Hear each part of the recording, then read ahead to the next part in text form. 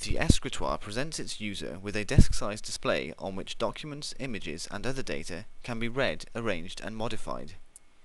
Two projectors overlap to create a large display that has a high-resolution fovea in front of the user. Like physical papers on a traditional desk, the sheets of virtual paper can be arranged over the whole area of the desk, identified at a glance, and if necessary brought to the fovea to be worked on in detail. The brightness of modern digital projectors allows the system to be used under normal office lighting. The periphery of the display is created by a projector behind the desk. Its image is reflected down onto the desk by a mirror above. The fovea of the display is created by a projector above the desk that has a shorter optical path to the surface.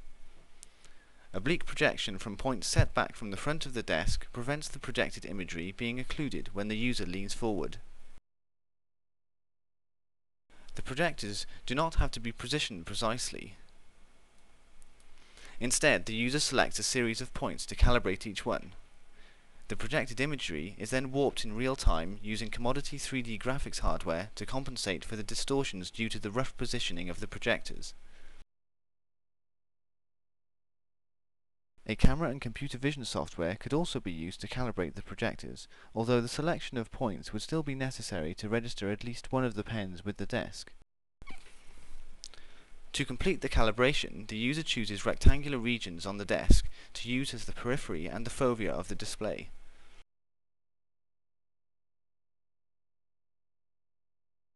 The two projected images are now aligned. The user can quickly identify information in the low-resolution region, then bring it to the high-resolution region to view it in detail.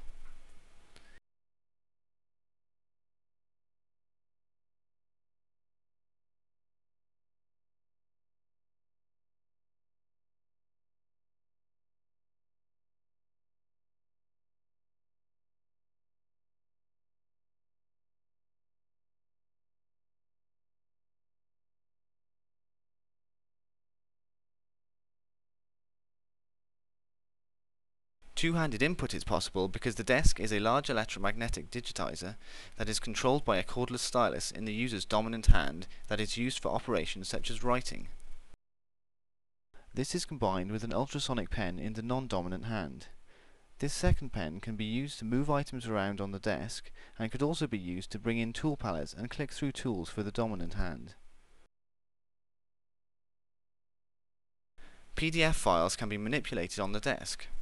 Instead of printing to paper, a document from a standard application program, such as a word processor, is printed to PDF, then it can be read and annotated on the Escritoire.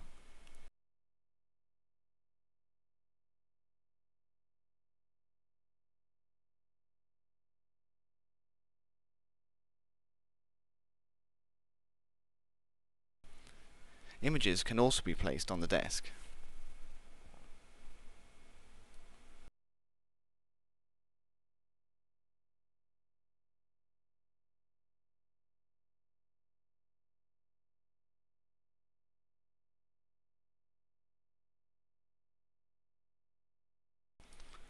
A VNC client on the desk makes programs on other computers available. In this case, a web browser is being controlled using the digitizer pen.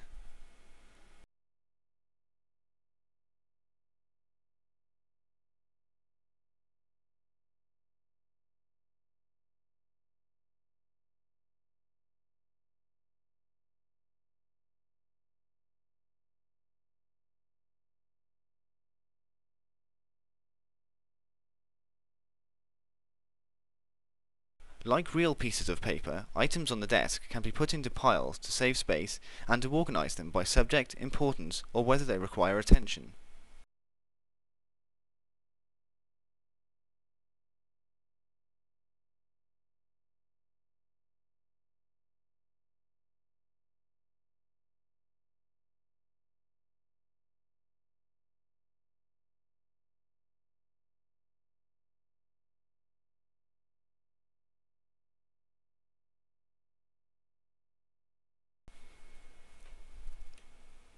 Handling of the input and output devices, including the graphics warping for the two projectors, is performed by a single client PC.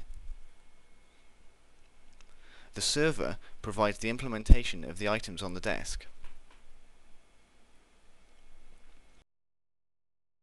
Multiple clients can connect over the internet to a single server to allow remote parties to collaborate using the same documents, images, and programs. This augments the audio and video channels of a conventional video conference by giving the participants a shared context to which they can refer. In the following example, the local user is helping the remote user by pointing out an area on a map he has drawn. So they would all be approximately in this area here.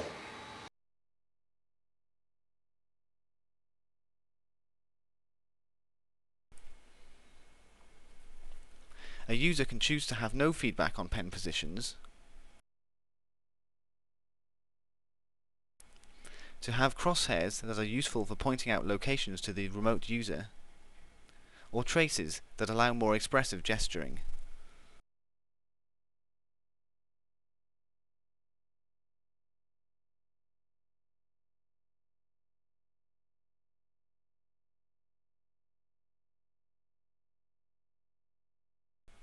Despite the proliferation of computers, paper thrives as a display medium because it has affordances that have not been surpassed.